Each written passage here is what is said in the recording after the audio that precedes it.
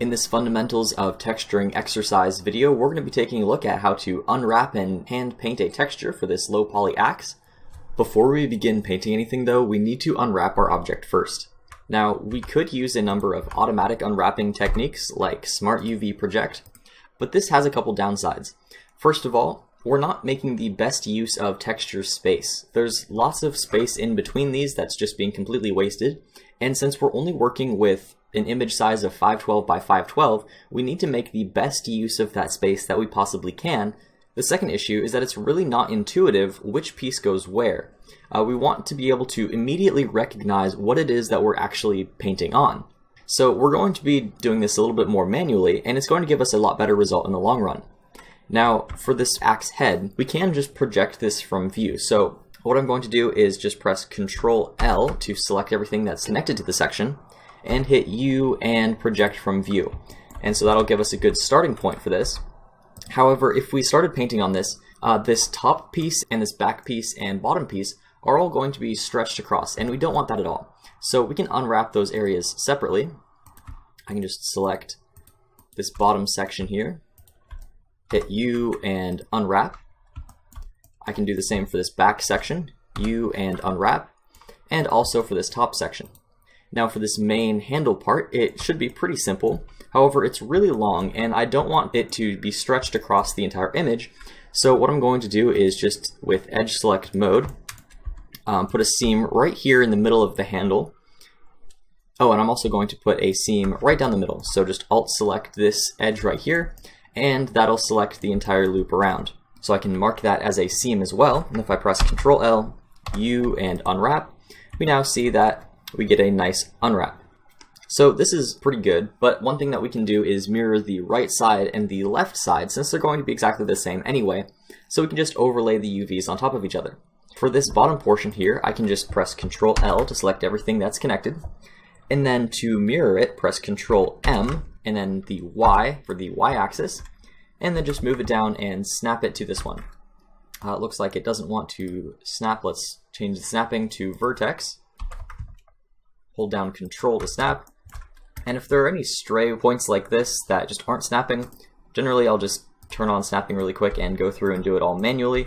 It definitely does take some time, however it'll give us a very clean result.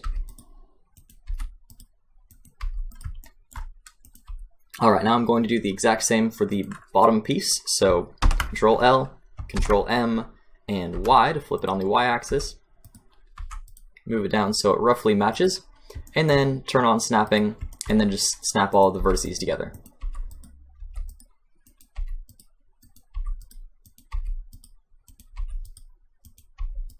Alright, so now that we have all of the pieces of the puzzle together, we can arrange them in a way that makes the most use of our space. Now, we know that we want the biggest piece to probably be the axe head, since it's going to be the most visually interesting. So let's make sure that we do that just by box selecting, so we make sure we select both pieces that are overlapping, pressing Ctrl L, and then scaling that up. We can turn off snapping so it doesn't jump like that. And I'm going to put it right over here. Now for this bottom portion of the axe, I can just select that again with Ctrl L, and I'll lay this across the top, maybe something like that. Now these tiny pieces aren't quite as important, so I'm just going to scale them down and put them out of the way for now, while we arrange the big pieces, because we want to make the obvious decisions first, and that would be with the big and important pieces. So let's just move these around until we have something that fits. Now, one thing to keep in mind while we're unwrapping is the amount of space that we'll need between the UVs. Modern game engines use a technique to minimize memory usage called MIP mapping, where a texture is downsampled depending on how far away from the camera it is. If we only paint to the edge of the UVs and no further, we'll get these nasty edges as the image is scaled to something other than the original resolution. But we can get a clean result by painting a little extra outside of the UVs. So forget what your first grade teacher told you and paint outside the lines when texturing. A good rule of thumb is to take whatever resolution you're working at and divide it by 128. So since we're working with 512 by 512, we're going to need at least 4 pixels of padding. So we just need to unwrap in such a way that we have enough room to do that.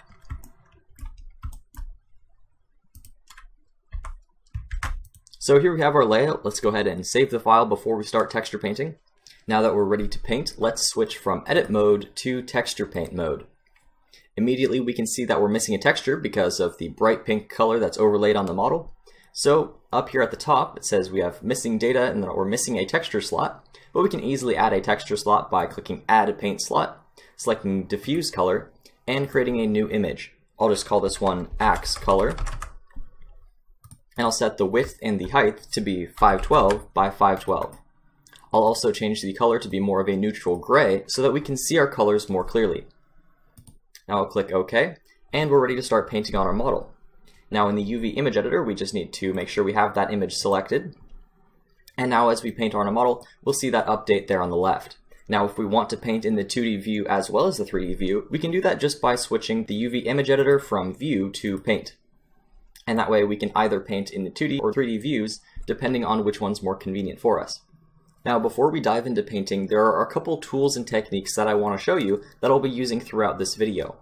The first is face selection masking, and you can find that right in the 3D view header next to the pivot point options. With that selected, we can right click to select a face, and when we paint on that face, it's going to paint only there, and we don't have to worry about it spilling over to the other faces around it. We can also use the B key to box select faces, or use Ctrl L to select everything that's linked to those faces. We can also use the A key to toggle selection for all of the faces at one time. Now, in the Options tab, we have a couple really important things under Project Paint. The first one is Occlude, and what that's going to do is allow us to only paint on the faces that are directly under the mouse. So if I move this around, and I start painting on this axe, we can see that I've painted here on the back, but it's completely blocked the paint from going on this side of the axe as well, because this face on the right is in front of it. However, if I uncheck Occlude, and I paint that again, then you can see that we're now painting on both faces. Cull, the option below that, blocks us from painting on the back side of faces so that we don't accidentally paint directly through the mesh. However, sometimes that might be helpful, so if you want, you can uncheck this, and then if you paint, we're going to be painting over the entire mesh and painting all the way through to the other side. Now we didn't hit every spot because normal is still checked on, and that limits what we can paint by the angle it's facing the camera. So if I'm painting at this extreme angle, it's going to ignore us right where it hits an 80-degree mark. However, if I uncheck this, then I can paint wherever I'd like. This option can be really helpful to have on if you're painting on an edge and you don't want it to spill over to the other side. So all three of these options can be very handy to have on. However, sometimes they might result in jagged edges, so you have to be aware of what they do so you can use them when appropriate. Now the last option that I want to show you is Bleed, and this is a really helpful one. Remember when I was laying out the UVs, I mentioned that we want to have at least 4 pixels of padding. Bleed will automatically give us this padding when we're painting over seams. So right now it's set to 2 pixels, but let's go ahead and bump this up to 6 just to give, 2 extra to our 4 that we need. And if we paint along a seam, we can see that it's already giving us this extra 6 pixels of padding around the edges. And so it's really good to enable this right off the bat so we don't have to worry about it later. Now back up in the Tools tab, there are a couple things I want to talk about when it comes to mixing colors. First of all, you can see I have a color palette right here that I can just select a few different colors from. And you may not have that by default, so I'll just go ahead and clear the palette that we have now.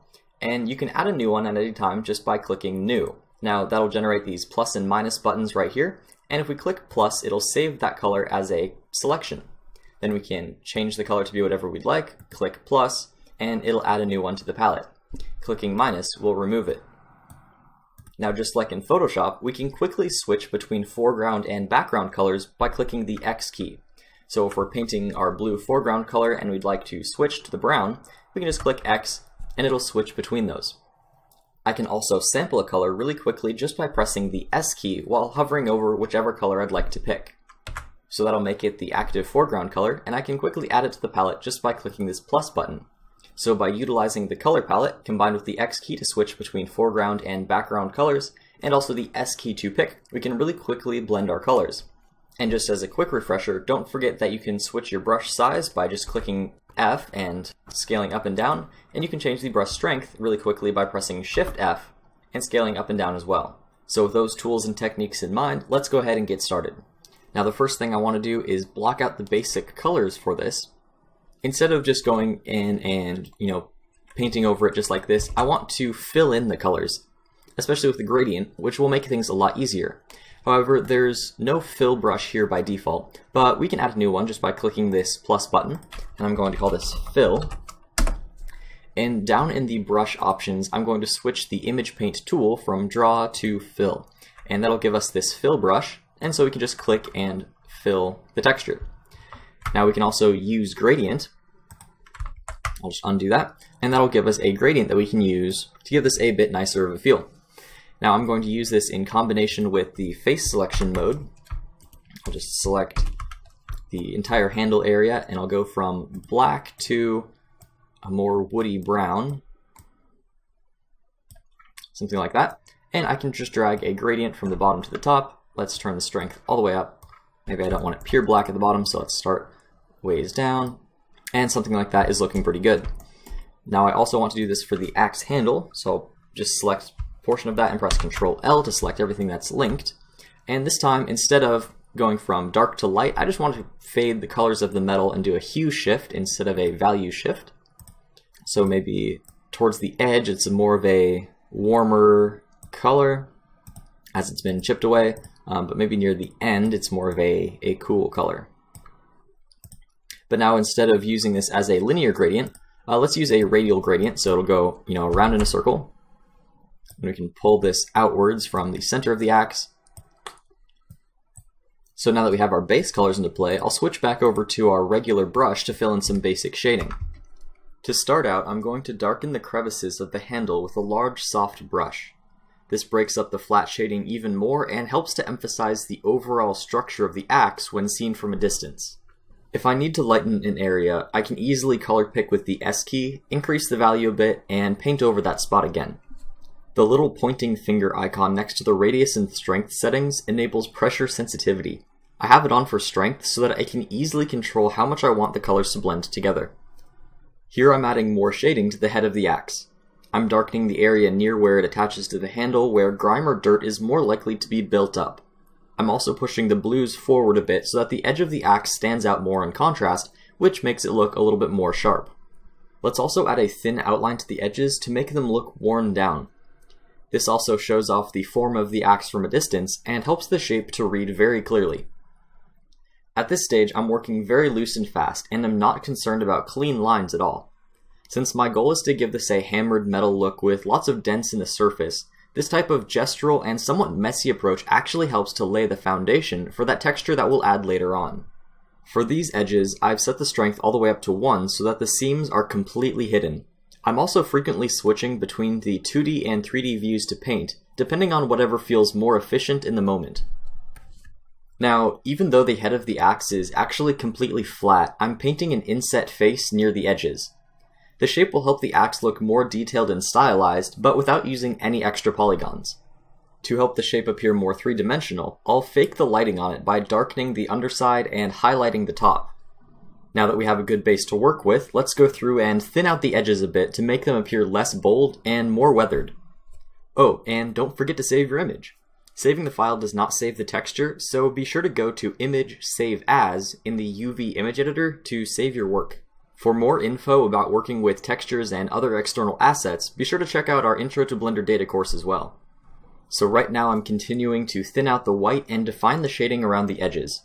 I'm frequently sampling the color with the S key from a nearby area so that the colors continue to blend together in a natural way. The most important thing to note though is that we've started really big with just gradients and are gradually working our way smaller and smaller into the details. Whenever you work on a project like this, you always want to start with the big picture and get that nailed down first before moving on. When a builder builds a house, they start with the foundation, then they add the frame and the walls, and finally the trim last. With that exact same mindset, we've set our foundational colors, we've blocked out the structure by shadowing the crevices and highlighting the edges. This allows us to build up our texture more naturally, and as a result the details start to fill themselves in as we go along with our loose and gestural strokes. Here I'm just continuing to blend the transition between the warm and cool colors. I'm also using a soft brush to add a little bit of that warm color to the edges to continue that weathered look. Before we get too distracted with the details of the axe head, let's switch over and work on the part that connects it to the handle. I'm using the same process of starting with the gradient and adding in shadows to help define the form as I did for the rest of the axe.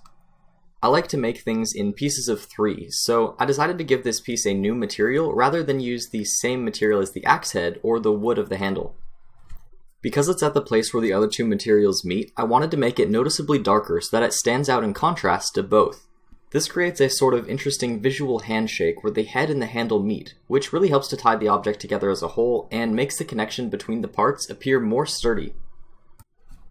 Alright, so now that the head is blocked out, let's move on to texturing the handle.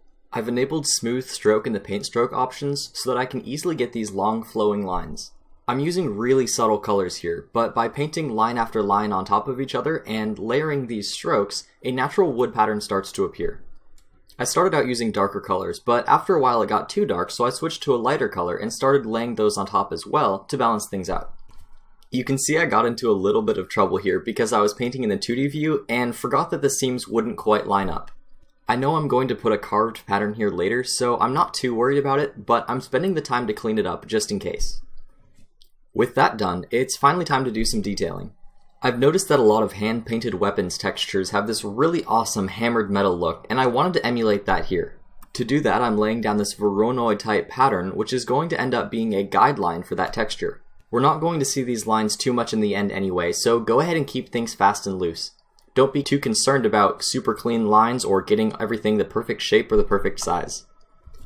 Now with that pattern in place, I'm going to go ahead and fill in some of these shapes with slightly darker or slightly lighter colors. As long as we keep the effect subtle enough, it'll give us that awesomely handcrafted and hammered feel we were after. It starts to really add some character to the otherwise pretty lifeless object. I'm filling in some of these smaller shapes, but also covering up the lines in other areas to make even larger shapes so that we have a nice variety. The main thing I'm trying to fight against here is the texture looking flat. I'm adding a really subtle amount of darker colors underneath the white lines in some of these areas so that it appears that these shapes are divots in the surface. I'll also occasionally switch to using a really large and soft brush if I feel like the surface needs a little more overall variation. I'm just going to be using these same techniques that we've already talked about from here on out, so to save you from listening to me repeat the same things over and over again, the rest of this video is just going to be time-lapse with a couple interjections at important points.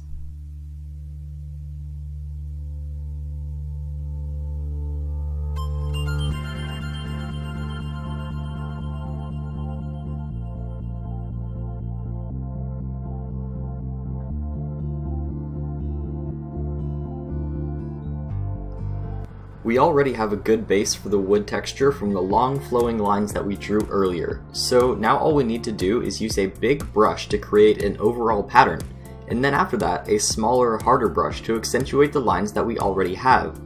I've set my blending mode to multiply here so that I'm altering the value in hue without flattening it out again. To lighten things up later, I'll use screen.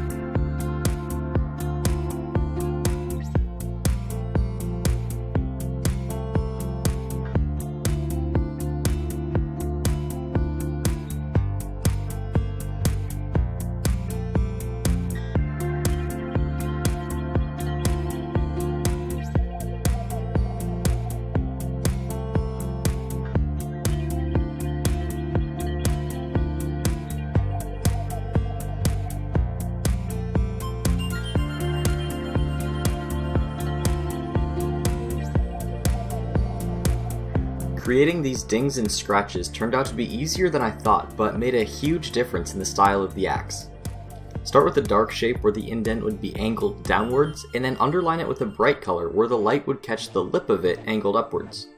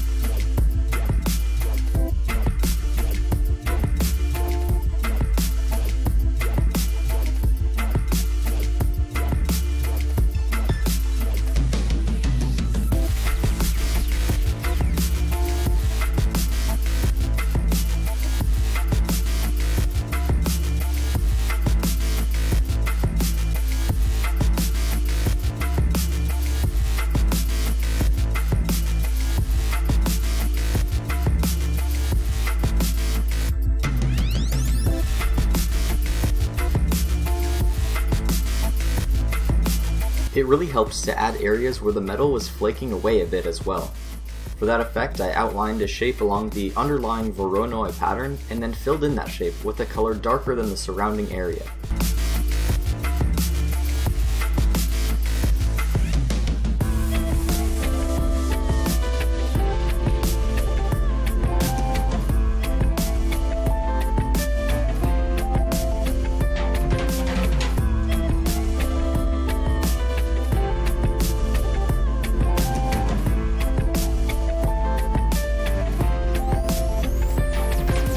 Breaking up this smooth edge here really helped sell the weathered look, since it appears to add yet another three-dimensional layer to what is still just a flat surface.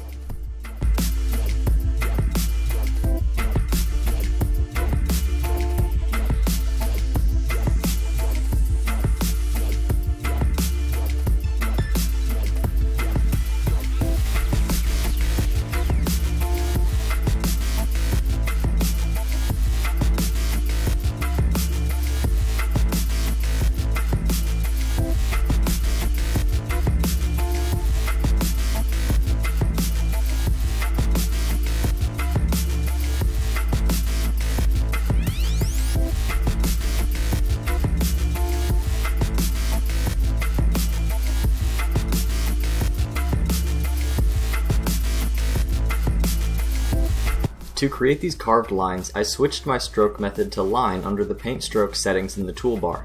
Just be careful you have the corners of the diamonds meet at the very edges so that it will still look like a repeated pattern when mirrored onto the other side.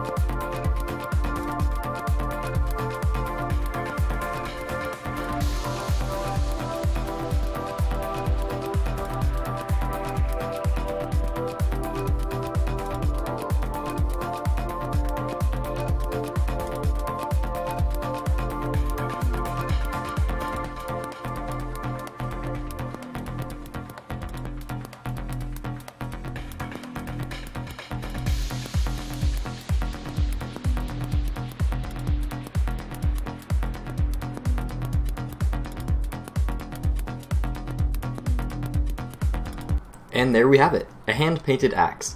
I'm excited to see the results of what you guys came up with for this exercise, so don't forget to submit your model when you're done to show off all your hard work.